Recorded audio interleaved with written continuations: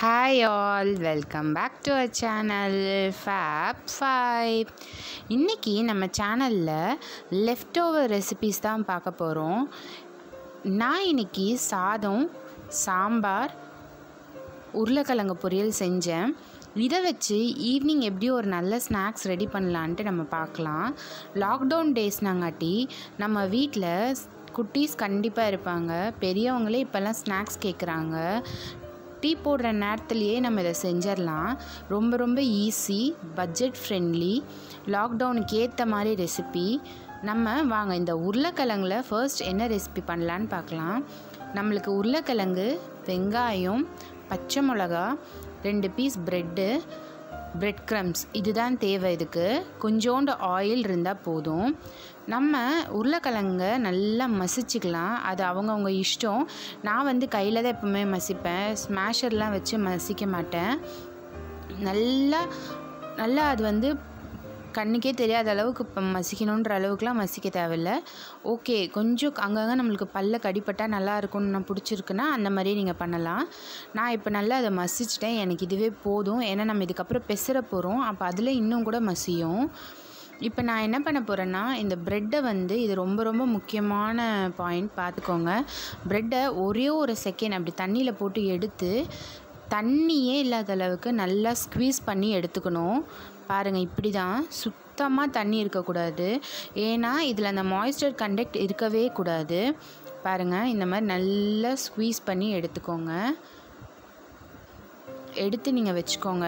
இதே மாதிரி மீதி இருக்க 2 பீஸையும் அதே மாதிரி தண்ணியில் வச்சு நல்லா பிழிஞ்சு விட்டுக்கோங்க. இது நம்மளுக்கு வேஸ்ட்டாக போகும்ல, இந்த லாஸ்ட் பீஸ், அந்த பீஸ் தான் நான் எடுத்திருக்கேன் இப்போ. ஏன்னா மோஸ்ட்லி இது யாரும் அவ்வளோவா சாப்பிட மாட்டோம். ஸோ அந்த பீஸ் எடுத்தால் நம்மளுக்கு வேஸ்ட் ஆகாமல் நமக்கு இதுக்கு யூஸ் பண்ணிக்கலாம்.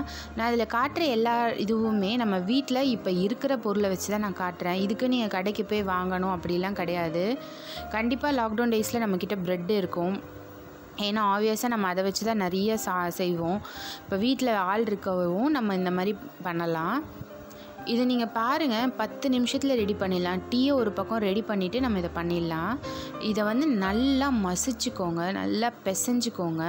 இந்த சப்பாத்தி மாவு டவ் வரும்ல, அந்த மாதிரி நீங்கள் நல்லா பிசைஞ்சுக்கோங்க. அங்கங்கே நம்மளுக்கு அந்த கருவேப்பிலை, கொத்தமல்லி இதெல்லாம் இருந்தால் எடுத்து போட்டுருங்க. நம்ம இதில் வேறு உப்பு, காரம் வேறு எதுவுமே நம்ம சேர்க்கவே தேவையில்லை. ஏன்னா ஆல்ரெடி எல்லாமே இருக்கும் இதில். ஏன்னா நம்ம உருளைக்கிழங்கு பொரியல் நார்மலாக வீட்டில் எப்படி செய்வோமோ, யாரோட இஷ்டம் நம்மளுக்கு எப்படி நம்ம வீட்டில் செய்வோமோ அதுதான். அந்த மாதிரியே பிசைஞ்சிக்கோங்க நல்லா. பாருங்கள், ஒரு போர்ஷன் நான் ரெடி பண்ணி வச்சிட்டேன். இன்னொரு போர்ஷன் கொஞ்சோண்டு தான் இருக்குது. அதையும் நான் ரவுண்ட் பண்ணி வச்சுருவேன். நம்மளுக்கு அதில் இருக்க மாய்ஸ்சரைஸ் எடுக்கிறது நம்மளோட அந்த ப்ரெட்டு தான். நல்ல ஒரு டேஸ்ட் தரும். நீங்கள் உருளைக்கிழங்கு பொரியல் நீங்கள் செஞ்சு அதில் தான் பண்ணியிருக்கீங்கன்னு யாருக்குமே தெரியாது. அவ்வளோ டிஃப்ரெண்ட்டாக இருந்தது டேஸ்ட்டு. நம்ம கூட அந்த வெங்காயம், பச்சை மிளகாலாம் போட்டிருக்கோம்ல, அதோட க்ரன்ச்சி ஃப்ளேவரும் நல்லாயிருக்கும். சப்போஸ் உங்கள் வீட்டில் சின்ன பசங்க இருந்தாங்கன்னா சில்லியை வேணால் அவாய்ட் பண்ணிக்கோங்க. பச்சை மிளகா போட தேவையில்லை. நீங்கள் இதை இப்படி நல்லா பிசைஞ்சு நல்லா உருட்டி வச்சுக்கோங்க. அந்த பக்கம் தவாவில் எண்ணெய் ஊற்றி, அதாவது எண்ணெய் நான் எப்படி காட்டுறேன்னு பாருங்கள், அந்தளவு ஊற்றினா போதும். இந்த மாதிரி நல்லா பிசைஞ்சு ஒரு ரவுண்ட் பண்ணி வச்சிட்டோம்ல, அவ்வளோதான். இந்த அளவுக்கு இருக்கணும். நான் இதில் தாராளமாக ஒரு 10-12 வரைக்கும் கூட பண்ணலாம். நம்மளுக்கு மீந்து போகிறத வச்சு தானே பண்ணியிருக்கோம், போதுமே தாராளமாக. ஒரு 5 பேருக்கு ஃபேமிலியில் ஆளுக்கு 2 சாப்பிட்டா போதும்ல கட்லெட்டு. அந்த மாதிரி நான் செஞ்சுருக்கேன். ஃபர்ஸ்ட் கையில் கொஞ்சம் எண்ணெய் தடவிக்கோங்க. எதுக்குன்னா நம்ம கையில் அந்த மாவு ஒட்டாமல் இருக்கணும். நம்ம பிடிக்கிற அந்த இது பாருங்கள், நம்மளுக்கு இந்த ஷேப் வேணும், அந்த ஷேப் வேணும்னா இல்லை, நான் ரஃப்பாக தான் ஷேப் போட்டிருக்கேன். ஏன்னா நாங்கள் வீட்டில் இருக்கவங்க தானே சாப்பிட போகிறோம். அதனால் எதுக்கு பயங்கரமாக, ஏன்னா நம்ம சீக்கிரம் செய்யணும். ரொம்ப நேரம்லாம் நிற்க முடியாது அடுப்புக்கிட்ட. இப்போ வெயில் காலன்றங்காட்டி ரொம்ப கஷ்டமாக இருக்கும் நிறைய பேர் கிச்சனில் நிற்கணுன்னாலே. ஸோ நான் கடகடண்டு நான் ரஃப்பாக தான் ஷேப் போடுவேன். நீங்கள் ரொம்ப அப்படியே மெல்லிஸாக தட்டையாக மட்டும் போட்டுறாதீங்க. ஏன்னா அது மொறுன்னு ஆகிடும். கட்லெட்டுன்றது கொஞ்சம் தடிமனாக இருக்கிறது நிறைய பேருக்கு தெரிஞ்சிருக்கும். கண்டிப்பாக பிகினர்ஸ்க்கு ரொம்ப யூஸ்ஃபுல்லாக இருக்கும் அது. நல்லா மசிச்சு இந்த மாதிரி எடுத்துக்கோங்க, நல்லா ரவுண்ட் பண்ணிக்கோங்க. நம்ம பிரெட் க்ரம்ஸ் ஏற்கனவே போன வீடியோவில் பார்த்துருக்கோம், நான் காட்டியிருக்கேன் பிரெட் க்ரம்ஸ் எப்படி பண்ணணுன்ட்டு. அந்த வீடியோவை செக் பண்ணி பார்த்துக்கோங்க பிரெட் க்ரம்ஸ் எப்படி பண்ணணுன்ட்டு. அது நான் இப்போ லெஃப்ட் ஓவரில் எப்படி யூஸ் ஆகுது பார்த்தீங்களா, நான் சொன்னேன்ல உங்ககிட்ட, இதோ இப்போ யூஸ் ஆகிடுச்சு. அதுக்கு தான் இந்த மாதிரி நம்ம செஞ்சு வச்சுக்கிட்டோன்னா நம்மளுக்கு கண்டிப்பாக ரொம்ப ரொம்ப யூஸ்ஃபுல்லாக இருக்கும். பசங்களுக்கும் ரொம்ப பிடிக்கும். நம்மளும் அவங்களுக்கு ஒரு ஹெல்தி வெர்ஷனாக கொடுத்த மாதிரி இருக்கும். காய்கறியும் உள்ளே போன மாதிரி ஆயிடுச்சுல பசங்க சாப்பிடும்போது.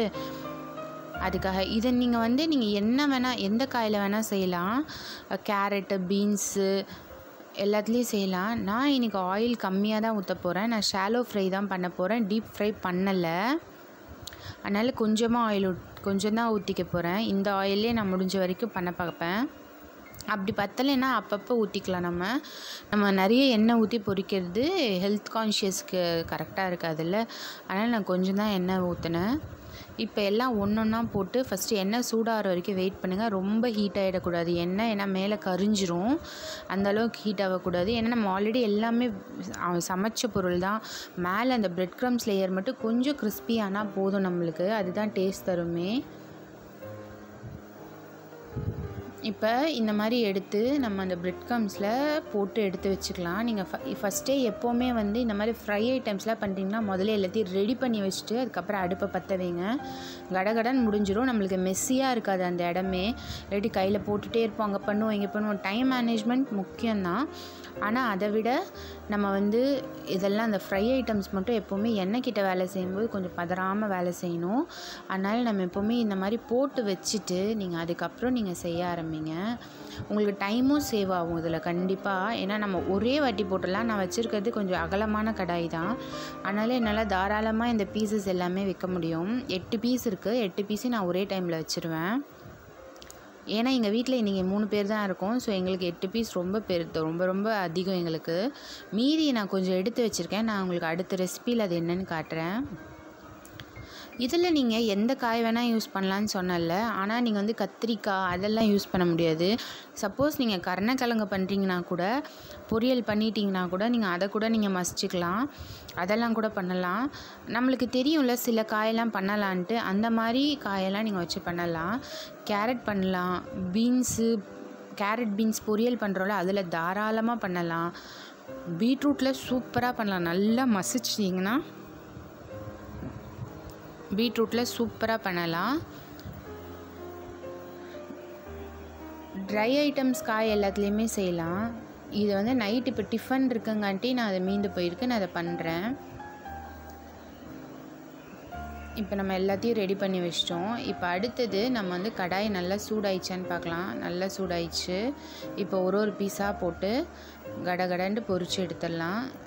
பொரிக்கிறது இல்லை, லைட்டாக ஷாலோ ஃப்ரை பண்ணி எடுத்துக்கலாம். ரொம்ப ஸ்பீடில் வச்சிடாதீங்க அடுப்பை, கொஞ்சம் சிம்லே வைங்க.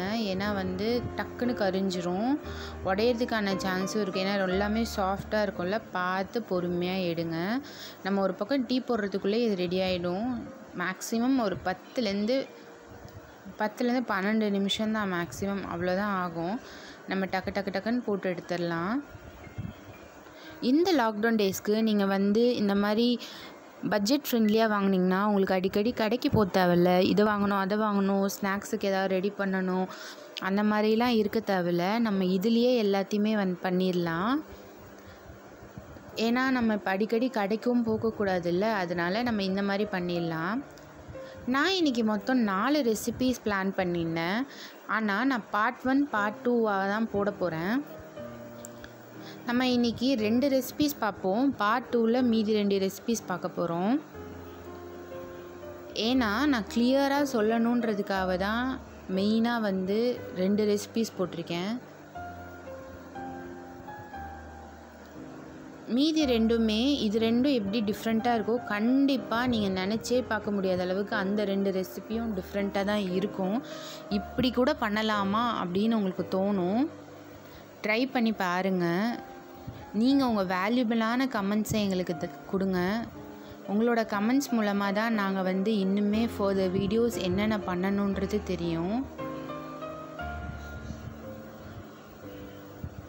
இப்போ பாருங்கள், நல்ல ஒரு கோல்டன் ப்ரௌன் கலர் ஆயிடுச்சு. ரொம்ப தீயலை, அதே மாதிரி சாஃப்டாக இருக்குது. உங்களுக்கே தெரியுது, லைட்டாக எங்கன்னா அமுக்கிட்டோன்னா உடையுது, அந்தளவுக்கு சாஃப்டாக இருக்குது.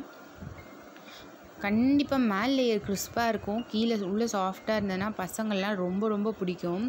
இது நீங்கள் வயசானவங்களுக்கும் கொடுக்கலாம், ஏன்னா இதில் நம்ம வந்து ஆயில் கம்மியாக தான் சேர்த்துருக்கோம். பாருங்கள், இப்போ 2 பக்கமும் போட்டும் எவ்வளோ சீக்கிரத்தில் ரெடி ஆகிடுச்சு பார்த்தீங்களா? அவ்வளோதான். இப்போ எல்லாத்தையும் எடுத்துக்கலாம். இதுக்கு நம்மளுக்கு சாஸ் மட்டும் போதும். சாஸ் இல்லைன்னா கூட பரவாயில்ல, சில வீட்டில் சாஸ் இருக்கும், சாஸ் இருக்காது. ஸோ இதை நம்ம அப்படியே கூட சாப்பிட்லாம், ஒன்றுமே பிரச்சனையே இல்லை. இது நீங்கள் ட்ரை பண்ணி பாருங்கள். ட்ரை பண்ணி உங்கள் கமெண்ட்டை சொல்லுங்கள் எப்படி வந்ததுன்ட்டு. பாருங்கள், அவ்வளோதான், முடிச்சாச்சு. ஈஸியாக செஞ்சிடலாம் இந்த ஸ்நாக்ஸை. நான் எந்த இதுவுமே உங்களுக்கு கட் பண்ணல, கொஞ்சோண்டு ஃபார்வர்ட் தான் பண்ணியிருக்கேன், ஃபாஸ்ட் ஃபார்வர்ட் தான் பண்ணியிருக்கேன். மித்தபடி அப்படியே தான் ஓடுது. பாருங்கள், அவ்வளோதான், 10 நிமிஷத்தில் முடிச்சிட்டோம். டீயும் இன்னும் ரெடி ஆகிடும். டீயும் கட்லெட்டும் சாப்பிட்றலாம். Evening snacks ready.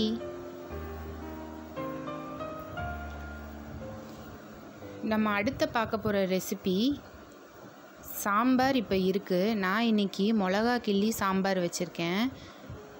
அந்த சாம்பாரை நான் எப்படி இதில் வந்து கன்வெர்ட் பண்ண போகிறேன்னு பாருங்கள். நம்ம இந்த கட்லெட்டுக்கு செஞ்சோம்ல, அந்த பேட்டர் கொஞ்சம், அந்த மாவு கொஞ்சம் இருக்குது. ஏன்னா இதில் நம்ம கலந்தால் நல்லாயிருக்கும்னு தோணுச்சு, அதனால் நான் கொஞ்சோண்டு எடுத்து வச்சேன். நம்மளுக்கு இதுக்கு கோதுமை மாவு, சாம்பார், அந்த உருளைக்கிழங்குக்கு நம்ம கட்லெட்டுக்கு நம்ம மசித்தோம்ல அந்த பேட்டர், அந்த ஒரு மாவு, உருளைக்கிழங்கு, வெங்காயம், பச்சை மிளகாய் அதெல்லாம் போட்டாலும் அது ஆப்ஷனல் தான். இருந்தால் போடுங்க, இல்லாட்டி வேண்டாம். நான் இருந்தது சரி போதும், ஏன்னா நாங்கள் 3 பேர் தான் சாப்பிட போகிறோம், நிறைய இருக்குதுன்னு தான் நான் வந்து கொஞ்சம் எடுத்து வச்சிட்டேன். இப்போ நீங்கள் அந்த சாம்பாரை நீங்கள் இதில் எடுத்து ஊற்றிக்கோங்க. நிஜமாக இதை நீங்கள் ட்ரை பண்ணி பாருங்கள், ரொம்ப ரொம்ப சாஃப்டாக சூப்பராக இருக்கும். ட்ரை பண்ணி பாருங்கள். இப்போ நான் கொஞ்சம் தான் செய்கிறேங்கட்டி தான் நான் வந்து ஃபுல் சாம்பார் ஊற்றலை. இப்போ நீங்கள் நிறையா செய்கிறீங்கன்னா நீங்கள் தாராளமாக இந்த சாம்பார் பற்றும். எனக்கு இதுக்கே வந்து 5 சப்பாத்தி வந்தது இந்த மாவுக்கே. நீங்கள் இதில் லைட்டாக சால்ட் மட்டும் ஆட் பண்ணிக்கோங்க, ஏன்னா நம்மளுக்கு சாம்பார் நான் இப்போ கொஞ்சமாக தான் ஊற்றிருக்கேன். அதனால் நீங்கள் சால்ட் மட்டும் கொஞ்சோண்டு ஆட் பண்ணிவிட்டு நல்லா பிசைஞ்சிக்கோங்க, நம்மளுக்கு ஈஸியாக பிரட்ட வரும். இது நீங்கள் வந்து தால் சப்பாத்தி, நீங்கள் இது வரைக்கும் நிறைய சப்பாத்திஸ் பார்த்துருப்பீங்க. ஆலு சப்பாத்தி, ஸ்டஃப்டு சப்பாத்தி, கார்லிக், எல்லா சப்பாத்தியும் இருக்குது. இது கொஞ்சம் வித்தியாசமாக சாம்பார் சப்பாத்தி. இதை நீங்கள் ட்ரை பண்ணி பாருங்கள். பார்த்தீங்களா, இப்போ மாவு நல்லா சாஃப்ட் ஆயிடுச்சு. நானும் டஸ்ட் பண்ண ஆரம்பிச்சிட்டேன். ஆனால் நான் உங்களுக்கு இதில் ஒரு ட்ரிக் சொல்லி தரப்போகிறேன். என்னென்னா, நான் எப்படி மடிக்கிறேனோ, நான் எப்படி இதை திரட்டுறேனோ, நீங்கள் அந்த மாதிரி திரட்டி நீங்கள் இதை செஞ்சு பாருங்கள். கண்டிப்பாக ரொம்ப ரொம்ப ரொம்ப ரொம்ப சாஃப்டாக, டேஸ்டியாக, லேயராக வரும். நீங்கள் கஷ்டப்படாமல் லேயர் பண்ணலான்னா தாராளமாக இதை வச்சு பண்ணலாம். இப்போ நான் ரஃப்பாக தான் திரட்டியிருக்கேன், ரவுண்டாலாம் திரட்டலை. நம்மளுக்கு மாவு எவ்வளோ தூரம் சாஃப்டாக இருந்தால் எவ்வளோ எலாபரேட் ஆகுது பார்த்தீங்களா மாவு. நான் இப்போ என் பையன் சின்னதாக கேட்டான், அதனால் நான் சின்னதாக தான் பண்ண போகிறேன். இப்போ நம்ம திரட்டி வச்சிட்டோம்ல. இப்போ பாருங்கள், இந்த சைட்லேருந்து இப்போ நிறைய பேருக்கு இந்த மெத்தட் தெரிஞ்சிருக்கும், தெரியாத பிகினர்ஸ்க்காக நான் சொல்கிறேன். இதை வந்து ஃபஸ்ட்டு லெஃப்ட் சைடில் ஒரு ஹாஃப் எடுத்து மடித்து வைக்கணும். ரைட் சைட்லேருந்து ஹாஃப் எடுத்து அதை ஃபுல்லாக க்ளோஸ் பண்ணுற மாதிரி மடிக்கணும். பாருங்கள், பொறுமையாக பண்ணுறேன். நல்லா மடிச்சுக்கோங்க, கீழே இருந்து மேலே மடிச்சுக்கோங்க. அதே மாதிரி மேலே இருந்தும் கீழே மடிச்சுக்கோங்க. இதில் இன்னொரு ப்ளஸ் என்னென்னா, நம்ம ஒரு லேயரும் போடும்போதும் எண்ணெய் தடவிட்டு நீங்கள் போட்டிங்கன்னா இதை விட இன்னுமே நல்ல லேயர் தரும். இந்த பரோட்டாவில் எப்படி லேயராக தருமோ அந்த அளவுக்கு லேயர் வரும்.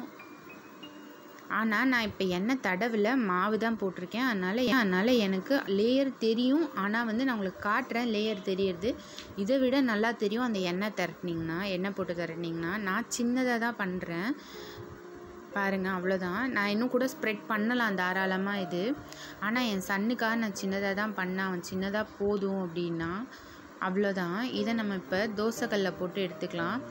நல்லா தோசை கல் காஞ்சிருச்சு. இதை போட்டுட்டு இதுவுமே நம்ம டீ டைமில் சாப்பிட்ற ஸ்நாக்ஸ் மாதிரி கூட சாப்பிட்லாம், இல்லை நைட் டின்னராக யூஸ் பண்ணலாம். இருக்கிற பொருளை வச்சு நம்ம அப்படியே பார்த்துக்கலாம். வீட்டில் கோதுமை மாவு இருக்கும், எல்லாமே இருக்கும் நம்மக்கிட்ட. நம்ம இதில் எதுவுமே வெளியில் வாங்கி செய்கிற பொருள் கிடையாது. ஸோ இது கண்டிப்பாக உங்களுக்கு பட்ஜெட் ஃப்ரெண்ட்லியாக தான் இருக்கும்னு நினைக்கிறேன். அவ்வளோதான். இதிலே நீங்கள் எண்ணெய் போட்டு ட்ரை பண்ணி பாருங்கள், அது இன்னுமே சாஃப்டாக வரும், லேயராக வரும். இதில் நீங்கள் கீ ஊற்றிக்கலாம், இல்லை எண்ணெய் ஊற்றிக்கலாம், அது உங்களோட இஷ்டம். நான் இப்போ எண்ணெய் தான் ஊற்றுறேன். எண்ணெய் ஊற்றி 2 பக்கமும் நல்லா வேக வச்சு எடுக்க போகிறேன். இதில் நீங்கள் தொட்டுக்கிறதுக்கு இதுக்கு எதுவும் பெருசாக தேவைப்படாது. உங்கள்கிட்ட ஆப்ஷனலாக சாஸ் இருந்ததுன்னா அதை எடுத்துக்கோங்க. அப்படி இல்லையா சட்னி கூட அரைச்சிக்கலாம். இப்போ நைட்டு டின்னரே இது தான் அப்படின்னீங்கன்னா நீங்கள் இதுக்கு ஒரு சட்னி கூட அரைச்சிக்கலாம், தாராளமாக போதும். அதுவும் நம்ம எந்த க்ரீன் சட்னிலாம் ரொம்ப ரொம்ப டேஸ்ட்டாக இருக்கும். ட்ரை பண்ணி பாருங்கள். இதுக்கு வேறு எதுவுமே நம்மளுக்கு தேவையில்லை சைடிஷ். ஏன்னா உப்பு காரம் எல்லாமே இதில் இருக்கும். கண்டிப்பாக அந்த உருளைக்கிழங்கு நம்ம போட்டோம்ல, அதில் அந்த வெங்காயத்தோட க்ரன்ச்சி ஃப்ளேவர் கண்டிப்பாக இருக்கும். செம்ம டேஸ்ட்டாக இருக்கும் அது. அவ்வளோதான், ரெடி ஆகிடுச்சு. பார்த்தீங்களா? நான் இப்போ அதை உங்களுக்கு காட்டுறேன். நான் வெறும் சாஸ் வச்சு தான் நான் அதை சர்வ் பண்ண போகிறேன் எங்கள் வீட்டில். இது நம்ம டீ குடிக்கும்போது சும்மா கூட ஸ்நாக்ஸ் மாதிரி கூட சாப்பிட்டுக்கலாம்.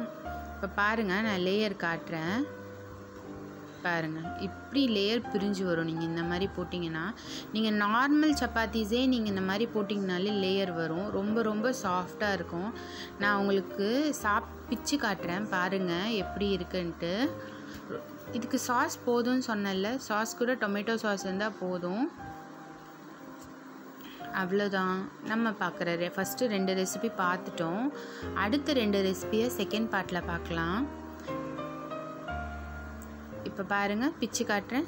அவ்வளோதான், செம்ம சாஃப்டாக இருக்குது. தேங்க்யூ ஃபார் வாட்சிங் our channel. Please like and share and comment. Thank you.